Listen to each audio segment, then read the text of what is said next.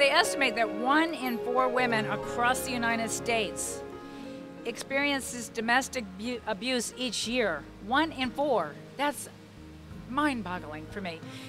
And of course, it's not just women, it's men as well.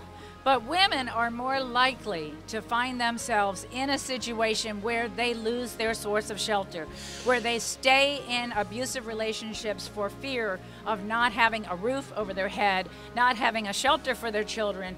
But the good news is the word is getting out. People are seeking the help they need.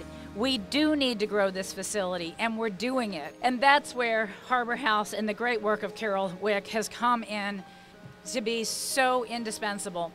This new facility changes that dynamic and creates an environment that is more than a shelter, that really breeds that optimism and that belief of what they can do and what they can be, that there's a reason to keep going and a reason to move forward. They need to be thinking about tomorrow, not yesterday. Our criteria for giving is usually very simple. It's food, water, clothing, shelter, medical. We believe those 5 things give people what is their God-given right, and that is to have dignity.